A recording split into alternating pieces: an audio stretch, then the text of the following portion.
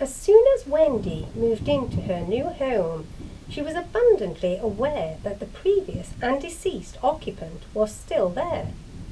Although she was terrified to begin with, it wasn't long before she started to feel sorry for the ghost who haunted her home.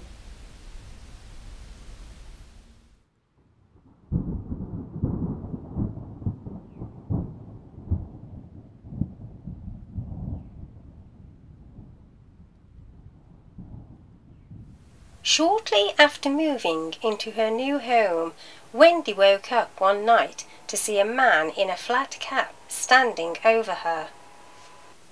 Wendy was so disturbed by what she had seen that night that she soon began to suffer from night terrors, which accelerated as she began to hear disembodied voices coming from downstairs and see partial apparitions around the house. On one occasion she saw the partial apparition of a man dressed in black trousers and shoes walk past the doorway leading from the kitchen to the garage. One day she happened to mention what had been going on in the house to her neighbours, with whom she had become friends. The neighbours were strangely not surprised by what Wendy told them. They told Wendy that the man who used to live there had died the week before. The neighbours told Wendy that the man who used to live in her house loved his house and garden and really didn't want to leave. But his wife had decided that the house and the garden was too big to handle at their ages and it was time to move. From that point on, emotionally he went downhill as he became depressed about the whole situation. One day, whilst carrying out necessary repairs to the roof, he fell off the roof and injured himself.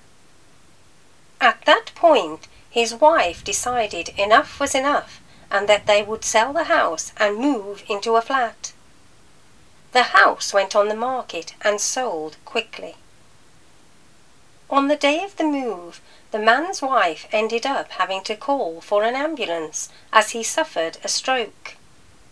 It was said that the wife was more interested in the removals van than the ambulance which was about to take her husband to hospital. The move went ahead as scheduled, and the husband spent time in hospital, then went on to live in residential care for a number of years, never moving into his new home. Wendy feels that after his death, it is almost like he has returned to the place which he loved so dearly.